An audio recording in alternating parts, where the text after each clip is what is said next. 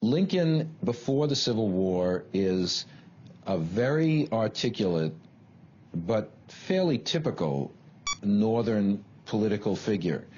I think his racial views are quite typical of Northern society at that time.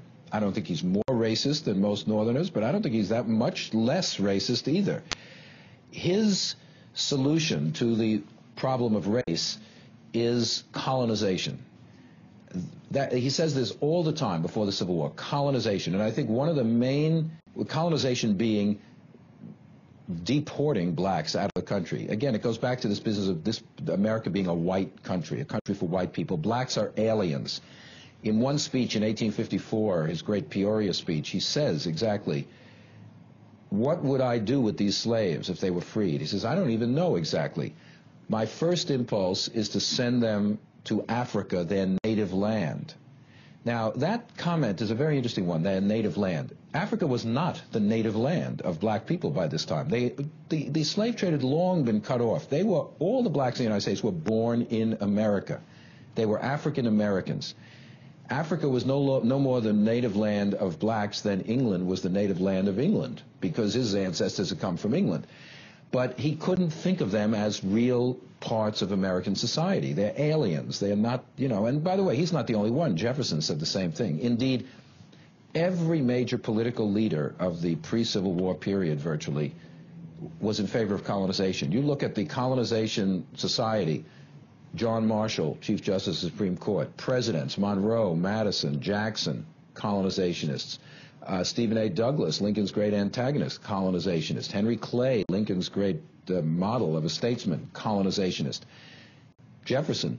This was the sort of mainstream official policy. In some ways, it was to end slavery. You emancipate slaves and send them out of the country. In some ways, it was a way of getting rid of free blacks. Some Southerners said, yeah, we'll colonize the free blacks, but not the slaves. But it is not. It doesn't encompass within itself a vision of America as a multiracial or a biracial society. And that's Lincoln's view up to the Civil War. Now, you can be a colonizationist and be anti-slavery, which he was. But it's only in the Civil War that Lincoln begins to rethink this, and it's partly because he comes into contact with talented, eloquent black people like Frederick Douglass, who he had never met before the Civil War. It's because of the service of black soldiers. 200,000 of them serve in the Union Army and Navy and make a tremendous impact on Lincoln's vision of race. And after the Emancipation Proclamation, Lincoln never talks about colonization again. He begins to realize that this is going to be a biracial society, and we're going to have to think about how black and white are going to live together in this country. So there is that growth. And that is what I think makes Lincoln a great man, this capacity to rethink old prejudices and old views under the pressure of events. Most African Americans were bitterly opposed to the idea of colonization. In fact, some people date the beginning of the abolitionist movement not from William Lloyd Garrison's publication of the newspaper The Liberator in 1831, which some people say, but actually in 1817. In 1816, the American Colonization Society is formed. The colony of Liberia is set up in Africa as a place where colonized blacks from America will be sent. The capital of Liberia is called Monrovia, after President Monroe. So this is, a pretty close connection. In January 1817, the first black convention in American history is held in Philadelphia, free blacks from all over the country, and they strongly oppose colonization. They are mobilized into action, and they say, we are not Africans, we are free Americans. We demand our rights as American citizens. We do not want to be sent out of this country. And in a sense, this is the beginning of the modern abolitionist movement, because what distinguishes abolitionists from many others is not just their hostility to slavery, but that they say black people must be recognized as Americans and given their rights as Americans. That's what makes them so unpopular in the North. Not that they attack slavery, which a lot of people say I'm attack slavery, but they say, no, we free the slaves and make them equal citizens in the country, and that's a very radical idea. Now, by the 1850s, there are some African Americans who do say there is no hope in this country, they'll never get equality. Martin Delany, a black abolitionist, actually goes to Africa and tours the Niger River Valley looking for a place where African Americans can emigrate to. Others look to Haiti or parts of Central America.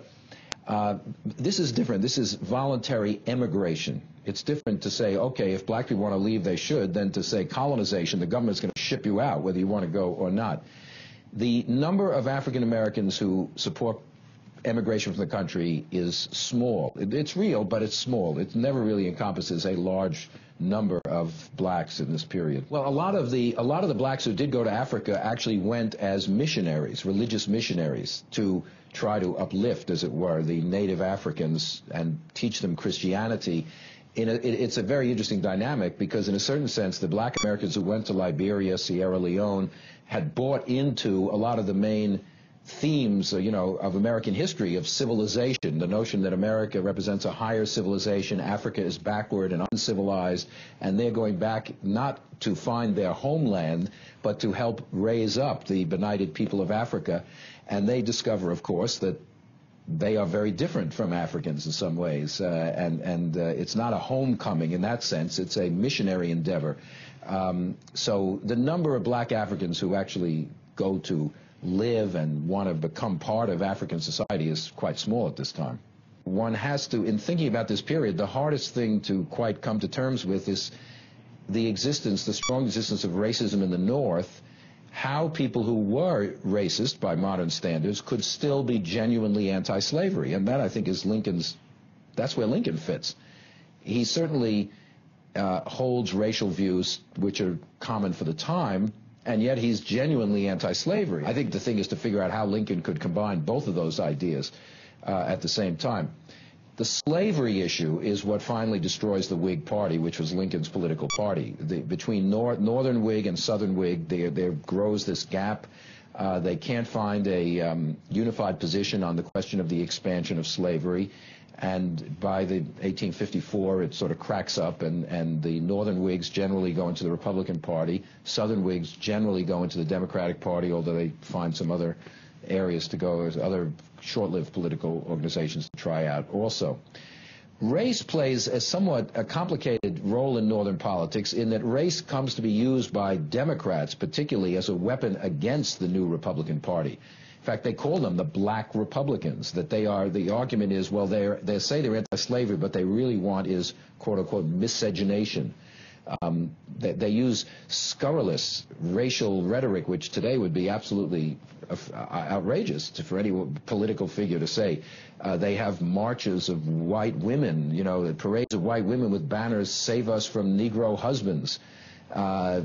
Now, very few blacks were trying to marry these women, or they certainly had a right to say no if someone asked them to marry. But this fear of racial intermixing was played upon over and over again by Democrats to mobilize support against the Republicans. And that put Republicans in a tricky position because race was such a volatile issue. In the Lincoln-Douglas debates, if you read those great debates between Lincoln and Stephen A. Douglas, over and over again, Douglas is saying, do you believe in Negro equality? Lincoln believes in Negro equality. Watch out. This is what Lincoln is trying to do. He's a black Republican. Lincoln answers somewhat ambiguously. On the one hand, he says, no, I don't believe in Negro equality. Lincoln doesn't use race against Douglas, but he has to defend himself on this charge. And he says, I do not believe in Negro equality. I'm not in favor of Negroes voting. I'm not in favor of them holding office. I'm not in favor of them serving on juries. I'm not in favor of them marrying white women. But there is one thing he will not say. He says, but I do believe that blacks are human beings and entitled to the natural rights of all persons. What are those natural rights? The Declaration of Independence lays them out. Life, liberty, therefore slavery is wrong, and the pursuit of happiness. To Lincoln, the pursuit of happiness is that free labor idea, the idea that you can rise up in the social scale. Blacks may not be equal, they may not have the same rights, but they should be given the right to improve their condition in life through their own labor, through their own effort. That is a position Lincoln sticks through all the way this period. Lincoln essentially sees slavery as a form of robbery.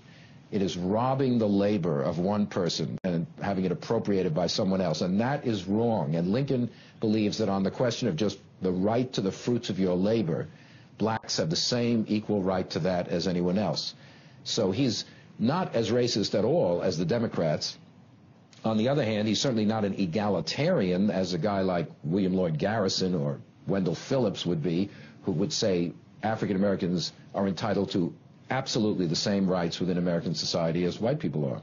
Alexis de Tocqueville, when he toured the United States and then wrote in the early 1830s and then wrote his great book, Democracy in America, French visitor, commented that racism seems to be most strong in those states which have never known slavery.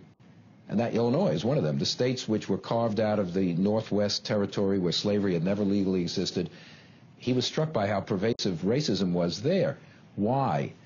One could come up with reasons, partly because a lot of the initial settlers were from the South and brought racial prejudice with them, partly because it is a very competitive society. The social structure is not as fixed as in the East, and there is this fear of competition from blacks, but there are so few blacks there. It's kind of hard. Blacks taking their jobs? I mean, there are hardly any blacks. There's no chance of a lot of blacks taking the jobs of white people. The people who moved west had a vision of American society as a white society. This was their kind of mental map of the country. And they just did not want African Americans there. Also, they're pushing Indians out of the way. In other words, race becomes part of the definition of that society. Indians pushed out, blacks not wanted, it becomes a white society. And for a person like Lincoln, who is a politician, that's a sentiment, as he says in one of his speeches, a universal sentiment, whether well-founded or ill-founded, cannot be ignored. Religion plays a very big role in the abolitionist movement. Many of the abolitionists are inspired by the religious revivals of this period, and which inculcates a notion of cleansing society of sin, and they think of slavery not only as a political issue, but as a religious issue. It's morally wrong. It's sinful to, some of them say, it's a usurpation of the power of God, so to speak. No human being should have this power over another human being. Religion does inspire many. I mean, you can go back to the Quakers, who were the original abolitionists. Now, Lincoln is unusual among anti-slavery people in that he's not a church-going person. He reads Thomas Paine, The Age of Reason, which is a critique of the Bible and of revealed Christianity. Lincoln knows the Bible, he quotes the Bible, but he's not a church-going man. He's maybe one of the least religious people ever to become elected president in our country. Today, politicians wear their religion on their sleeve. They are constantly having prayer breakfast in the White House and being filmed going to church every Sunday. Lincoln didn't feel the need to parade whatever his private religious sentiments were. During the Civil War, he does come to be more religious in his expressions, and he comes to see the war as a kind of God's punishment on the nation for the sin of slavery. And in a way, it's to deflect his own responsibility for all of this death and destruction, and that it's really God's will, so to speak. But Lincoln suggests that there are very important non-religious roots of the anti-slavery movement, and particularly the Declaration of Independence and this concept of rights and equality and free labor, which are not religious views, can lead you into an anti-slavery stance, as well as the more religious sentiments.